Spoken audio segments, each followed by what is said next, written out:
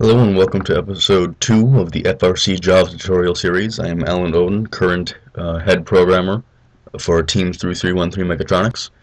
In this episode I'm going to be showing you how to create a new project and just set up some basic joysticks and drive controls. For the sake of these tutorials we're going to be using an iterative robot type. It's just easier to deal with autonomous that way. To create a new project you just want to click in this new project up here. You want to go over to FRC Java and iterative robot template.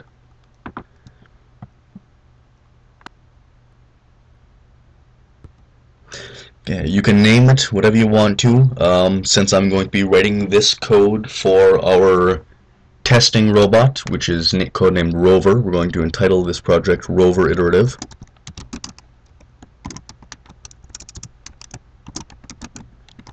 But like I said earlier, it doesn't matter at all. For the robot class, you can leave it what you want to.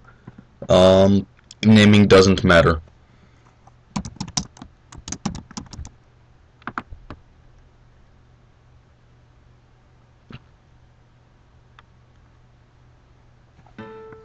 Okay, so once this loads up, you just open up these here in source.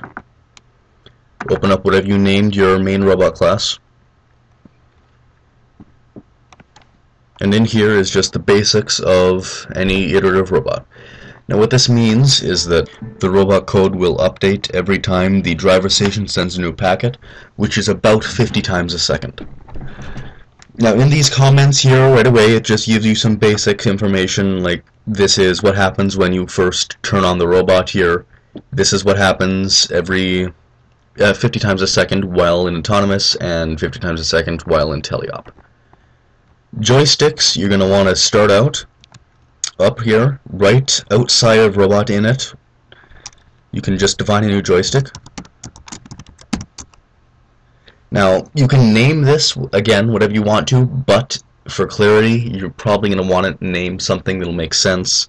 For some of our other bots, we actually require multiple joysticks. We name the first one drive stick and the second one shoot stick. So, just to keep with that naming conventions, we're going to name this one drive stick. And now we're going to actually define it. We need to make this equal to a joystick. So we put equals new joystick. Now we want this to be the first joystick that's plugged into the driver station, so we're going to put 1. Now right now it's going to throw an error saying that it doesn't know what a joystick is. You can do this, you can fix this manually by clicking the little light bulb over here and clicking Add Import, or you can press Control Shift I, and that will automatically fix all imports.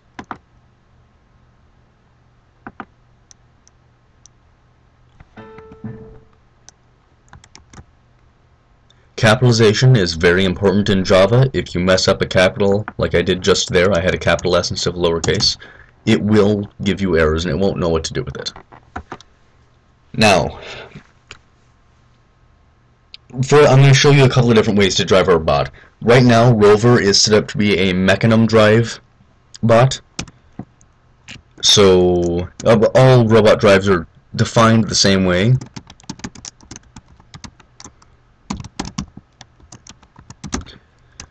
It's defined like this. Again, you want to fix the imports.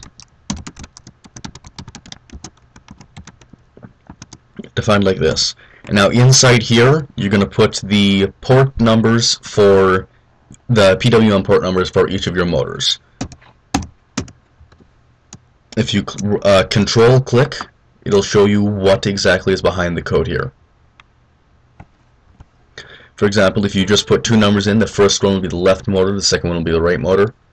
If you put 4 in, it's front left, front right, rear right. So we're going to set this up like this. Now keep in mind that these are just dummy values. With your robot, it's very likely that these will not match up with your PWM port numbers, so you will need to change these. You will need to go and actually look on your sidecar. Now, since there's nothing we need to set up right away, we're just going to drop straight down to teleop periodic, and we're going to tell the drive system to match up with the joystick. Now with mechanism here,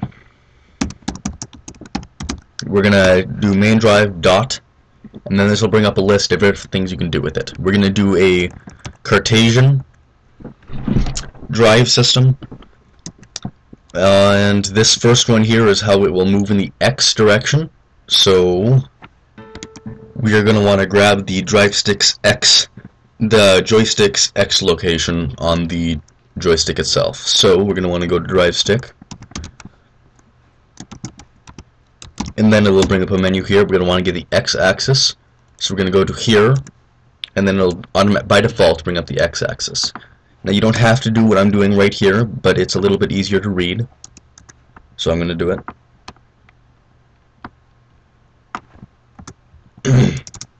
Now I'm going to get back to this in just a second. Now the second one here is the Y, so we're going to want to do the same thing as we did up here. So you can just copy paste, except we want the Y axis instead. So we're going to copy paste it here and replace X with Y. Now not all joysticks have this, so you might need to do this a little bit differently, but with our joystick it has a Z axis, which means that the joystick itself can rotate. So we're going to use that to set up the robot to actually rotate instead of moving straight side to side. Again, this is set up pretty much the same as the X and Y, except you change it to Z.